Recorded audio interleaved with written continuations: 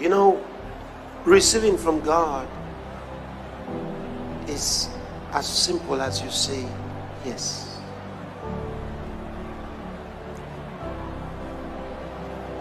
Sometimes you find people who struggle to receive the Holy Spirit. I'm sure some of you have met them.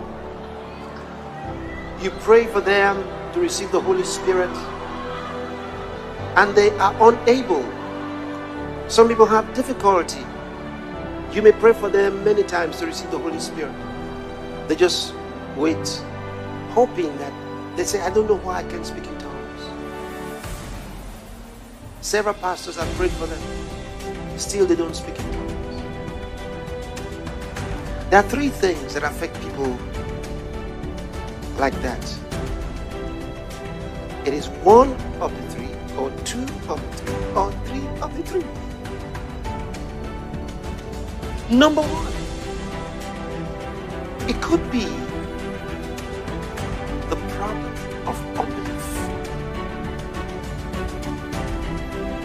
Because even though you minister the word to them, they haven't believed that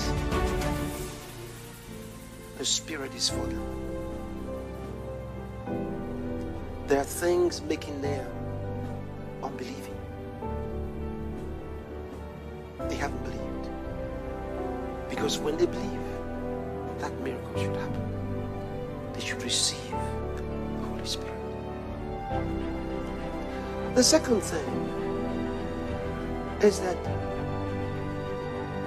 they are waiting for something to happen,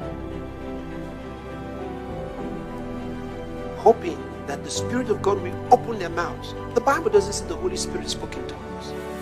The Bible says the disciples spoke in tongues. It is not the Holy Spirit that speaks in tongues. It is you. But the Bible tells us that the Holy Spirit will give you the words.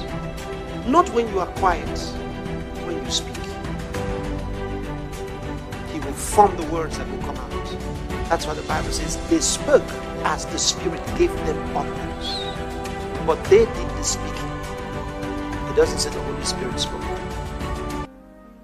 So, if you wait that the Holy Spirit will form the words in your mouth, it's not going to happen. You have to speak, and then the Holy Spirit will give you the utterance. Say, but how can I speak until I'm given?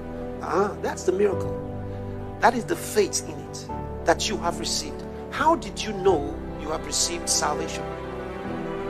You said you're born again. How did you know that you have received eternal life, the life of Christ into you? It was faith. If anyone will ask you today, are you born again? You say yes. Then they ask you, how do you know? You tell them what the Bible says. That's the same way God wants you to respond to the Holy Spirit. That same faith. Same simple faith. The third reason that some people don't receive, no matter how you pray for them, lay hands on them, they say, I can still speak in tongues. I can. Because they have a demonic problem where Satan is resisting.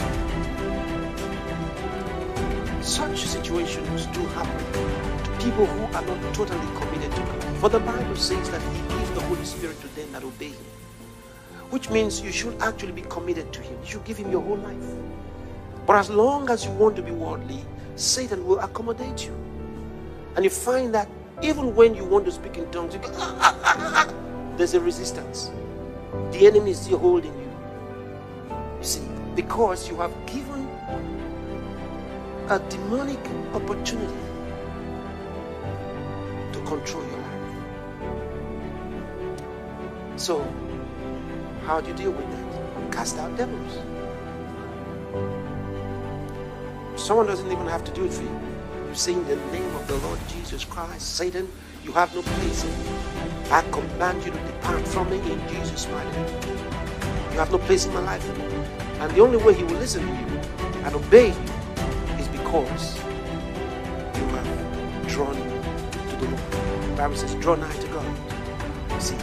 So, make sure you rebuke that enemy. Don't give him any opportunity in your life. Because if you're worldly and want to do worldly things and at the same time receive the Holy Spirit, then you're not ready. You must be totally committed to the Lord. So those are the three things that affect people when they say, oh, I can't speak in tongues. Many people have prayed for me. Tell them straight. Be fully committed to the Lord. That's number one. Give Satan no hiding place in your life. Number two, don't wait for God to make you speak in tongues. Once you accept these truths, speak in tongues. Are you ready? Yes. Number three, act your faith. Accept that what he has done, he has done. What he says he has given you, he has given you. So the Bible says when Paul laid his hands on them, the Holy Ghost came on them. So which means when I lay hands on you, the Holy Ghost will come on you.